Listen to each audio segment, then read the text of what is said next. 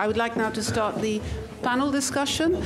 I think we will ponder over your last question, but I knew there were some questions from the back following Daphne's presentation, and maybe I can invite those first, if you're all right with that. So there's a question from the online listeners, and we will proceed with that and then follow on with your questions at the back. Thank you. I actually have 4 questions. Sorry. 4 questions. Okay. 2 of them are short ones for Anne, and then 2 are for the panel, if that's all right. Okay. So my first question for Anne is from Medicine, who are asking, is HPV vaccination too controversial in countries where sexual promiscuity is abhorred and preventative measures disdained? So the idea with HPV vaccination is you should give it before you have a sexual intercourse. So the target is young women, like 11 years old. And that's the difficulty with the EPI, that you need to get them after the normal EPI program. But there's also some effect of giving it after you've had sexual debut, because you might be infected with one HPV type, but not all of them. And they're covering several different HPV types. Yeah, so maybe to add to that, I don't think that in the world of HPV vaccination, and there are many promoting this at the moment, there is a condition on being vaccinated that you must stick only with one sexual partner following your vaccination. Could be difficult to monitor as well. Sorry, my second answer is from Dr. Sanko, who's asking, what did you do for the 4% of women with an outcome of cervical cancer once confirmed, and are there services in place to provide further management? So in the country we have, there is a further service, but it's quite expensive. So you can get a hysterectomy, you can get everything, but it costs several hundreds of dollars. So most patients can't afford that. And we did a small follow-up on not on the patients with confirmed cancer, but the one with clinical suspicion of cancer. And it was, one had died, one was waiting for hysterectomy, and the rest had not done anything else. So that's a problem among our cohort, which is a very poor cohort. I think there is a great need for better availability of cancer treatment across many developing countries, including radiotherapy and palliative care. Thank you.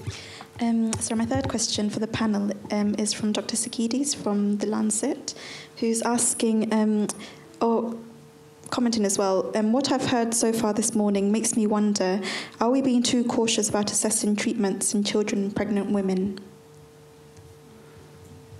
I think that is a bit of a general question. So the question is, are we being too cautious about assessing treatments in children and pregnant women? About assessing treatment? In relation with the oral cholera vaccine, I think that's what I think so. So are we being too cautious when it comes to young children regarding consent and pregnancy and pregnant women? Would you care to maybe give a comment on that?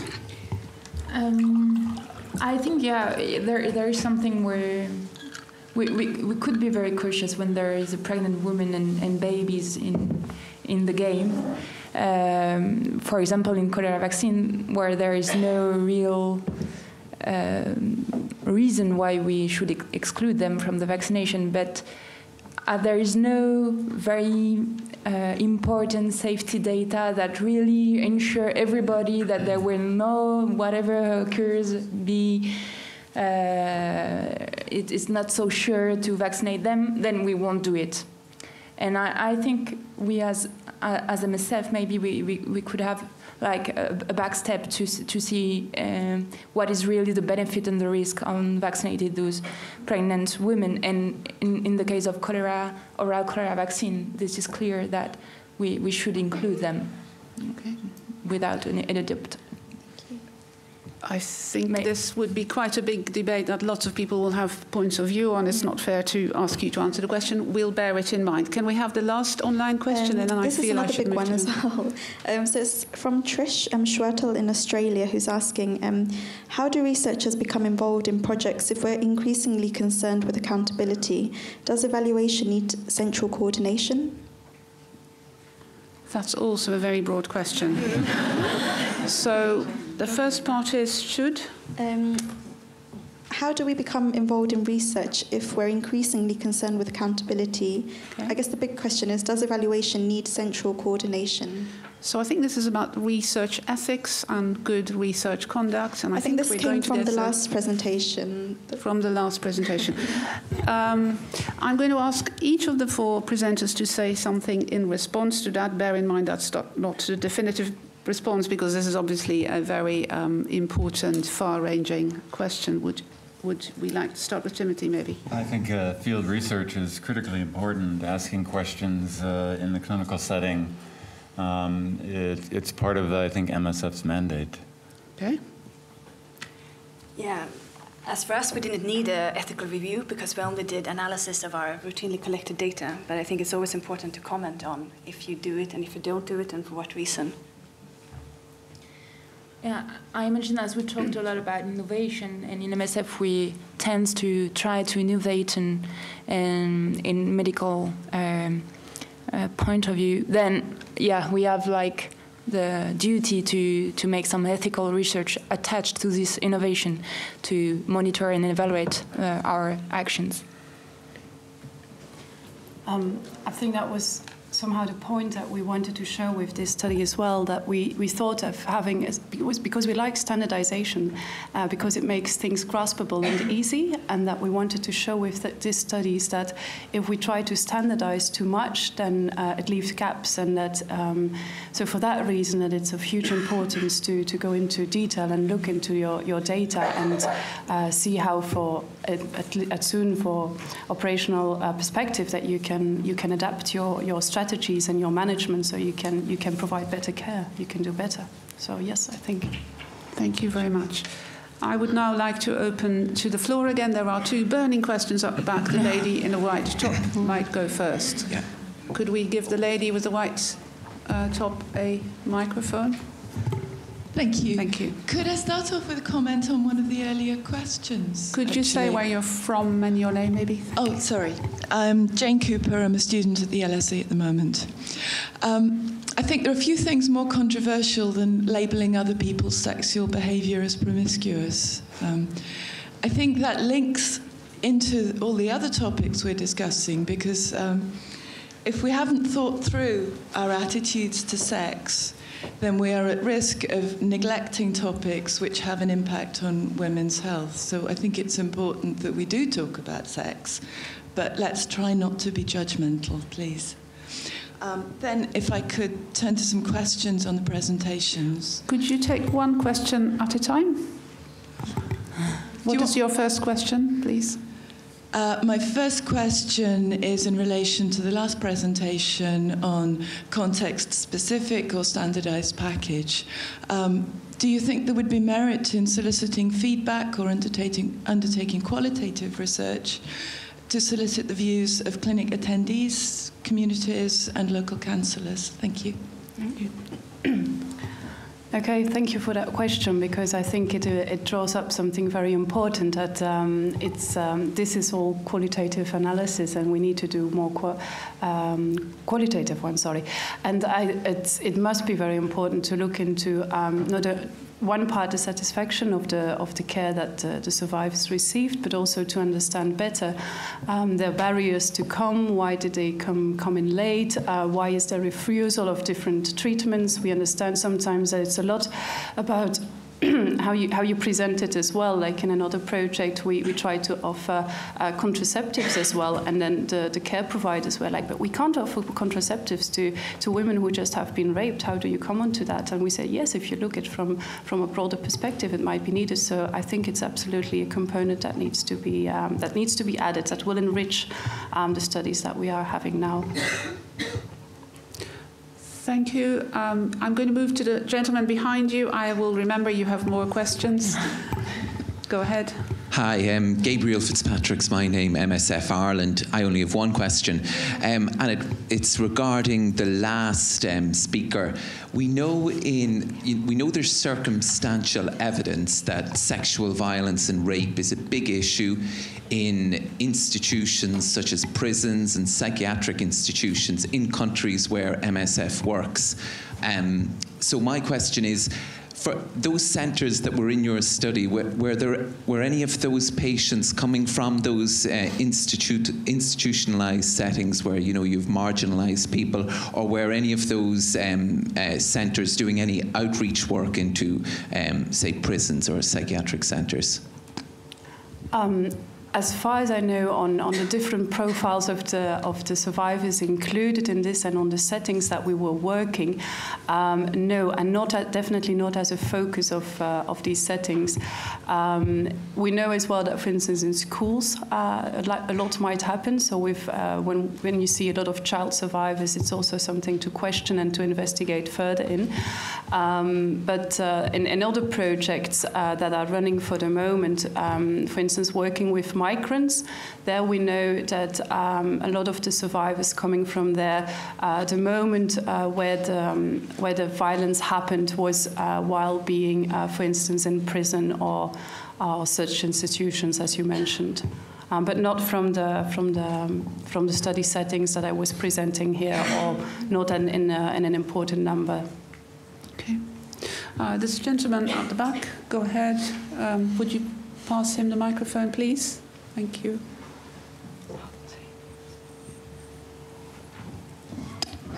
Hi, Sid Wong, Medical Director for OCA.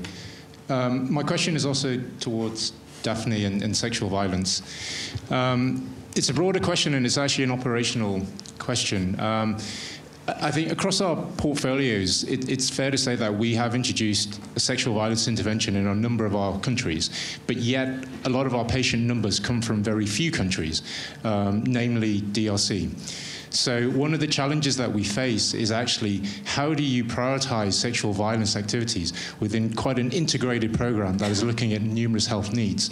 And then my second point is the lessons learned from places like DRC. How do you then adapt that to contexts like South Sudan, where actually we just do not see the numbers of sexual violence survivors that we know that exist? Okay, thank you for that. Can I just ask if there's anyone else who has a question pertaining to this at this moment, so we bundle them and then move to another topic maybe? Yes, would you care to ask your question? And Daphne, would you then answer? Try to. I'm Charles Sonko from MSF UK. My question is about, there was a clear difference between the two settings in terms of the victims of violence. My question is, are there possible reasons for the differences in PEP coverage? Because in DRC it was 100%, but in Monrovia it was around 80%. Okay. Okay. So trying to respond to these three questions. One was on how to prioritize or to look into which context to implement or to integrate these packages of care. Well, actually, as a general recommendation from our working group on reproductive health and sexual violence, we'd like to say, please be ready in any project in MSF to give at least a minimum package of care to survivors of sexual violence. So that's the general recommendation, but we know that there are competing priorities.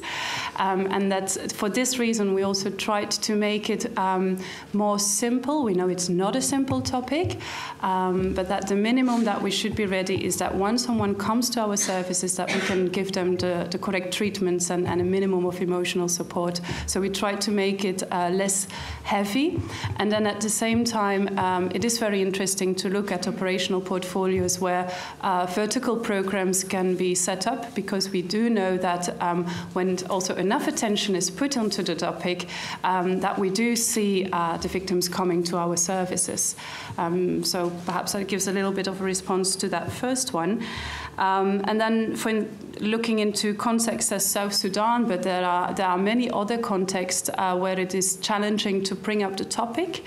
And also from there, we learned a couple of we learned a couple of lessons, and one is actually that we need to start talking about it, and we cannot expect actually that the survivors start talking about it and come to our service and knock on our door and say, why don't you provide this service? So it's actually something up to us care providers to say, let's open the discussion, and it starts just with your medical teams and with all the other teams you have in your projects, and with focus group discussions and so on to open the topic, and then you will see more frequently than than not, that it's not always such a hard topic to talk about. And once you can start talking about it, it can be much easier as well to start implementing it and to offer this kind of care. And so I would really like to invite everyone on the field to start to taking the first step and not to wait for the first step to come from the survivors, as it's very difficult.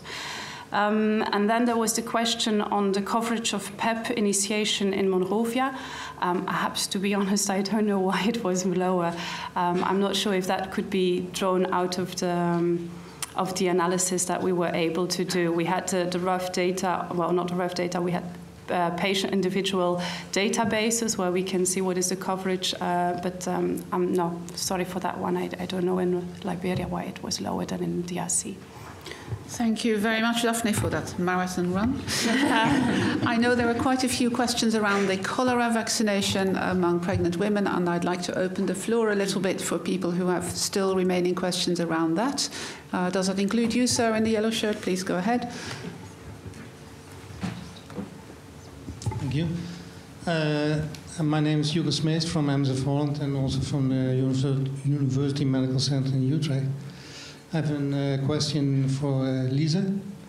Nice study about the side effects of vaccine, but I wasn't quite clear about your design. You were looking at women who were pregnant, but how did you know that they were pregnant?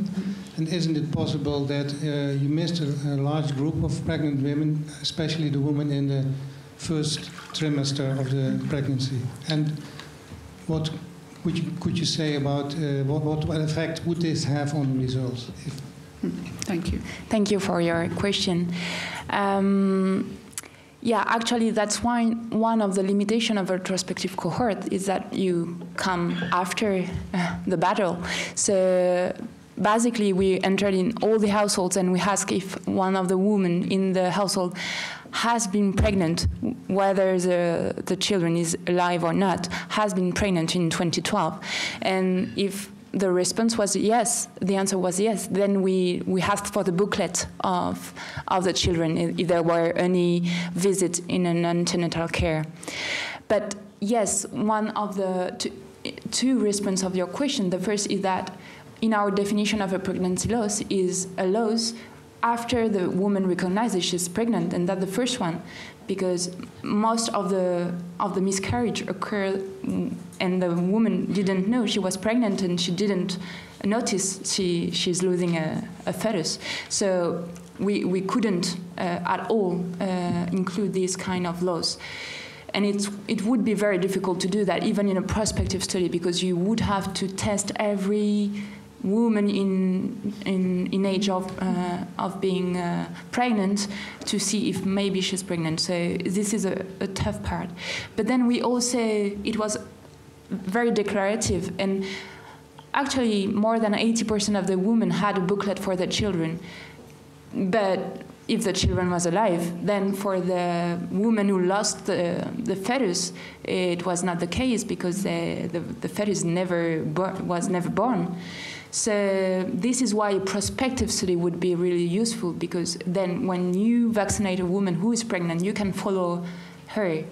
And one of the questions was, do we miss more losses for women that were vaccinated because they were afraid of saying, yes, I was vaccinated and I lost the baby, or do we miss more losses for unvaccinated that were ashamed of not getting the vaccine and then losing the baby? That's a question we have, and that's all the tricky part of a retrospective cohort. Thanks, Lise.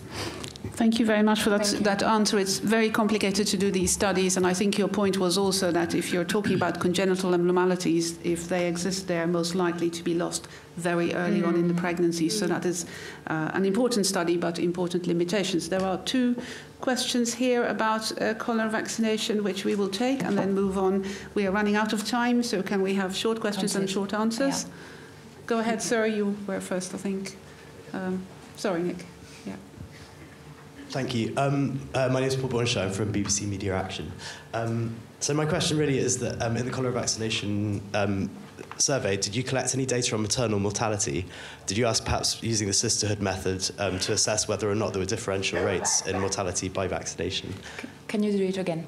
Did you ask about maternal mortality, and did you use the sisterhood method, which might not be appropriate, to be perfectly honest, in this setting? Do you want to give a quick answer? It's very quick. It's no. We just looked at the effect on the fetus, so pregnancy loss and malformation, but we didn't look at the maternal mortality. And I'm happy to debate the sisterhood method with you in the break. Philip de Croo, MSF. Lisa, so fantastic study, congratulations, very important findings.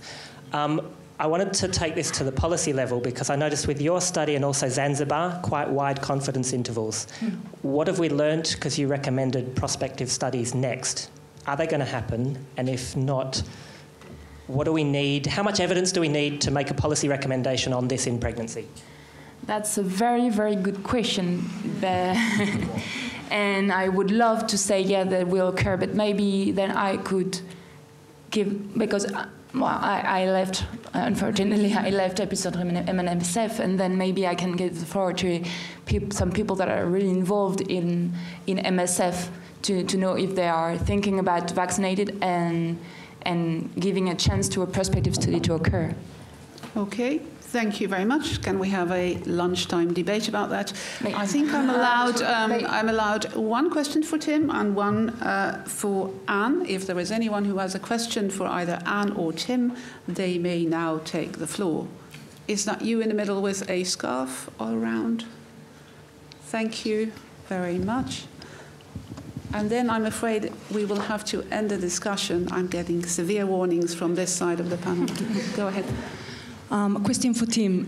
Thanks for the presentation. It's really, really good outcomes. And I was wondering about the treatment outcomes of the pregnant women, and also what did you do with the anemia in terms of management? Thank you.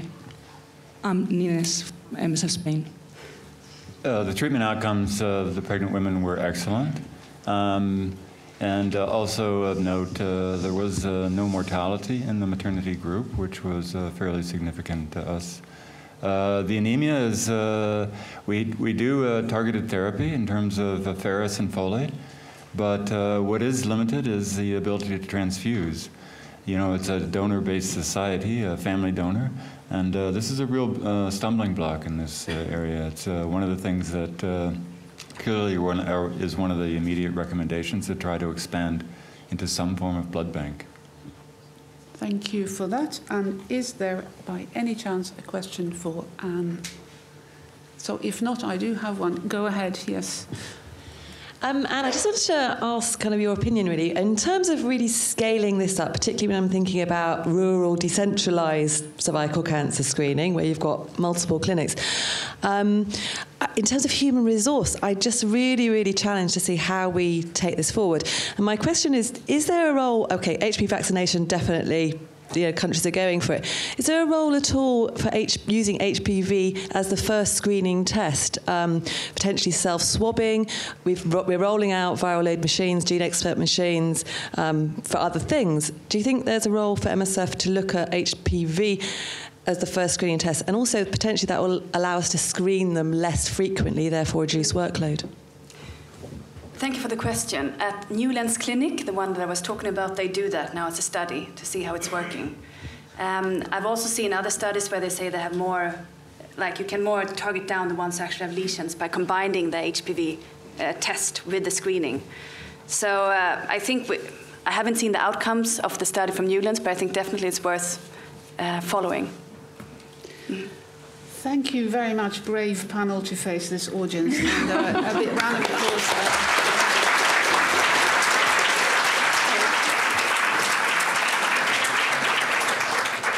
So thank you, especially Nynke and all the speakers. It's been an excellent session. We're running a little bit late because your bad MC was thinking of questions instead of doing his job.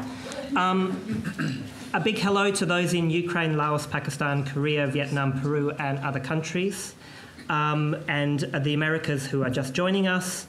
Can I remind the speakers and the chair for the next session, as well as Janine Lunan, to come to the front for a briefing just before we go to lunch. We've got a 45-minute lunch break, so to be back here... Sorry, an hour and 15, I tell a lie. An hour and 15, I can't add up. And that's an important reminder, because it's not just lunch, it's a chance for discussions, and it's a chance to look at the posters. There is an online poster competition, and you should have voting forms if you want to participate from here. If you voted online, please don't vote through the paper system again. This year we do have a poster prize. The prize is £1,000, so it's quite significant, and that prize is to go to the group to help participate and do further research in the future. We will be streaming MSF Scientific Day from India. Our colleagues will start the Leishmaniasis session at 12:20, so in exactly 3 minutes. If you're not watching, please go outside.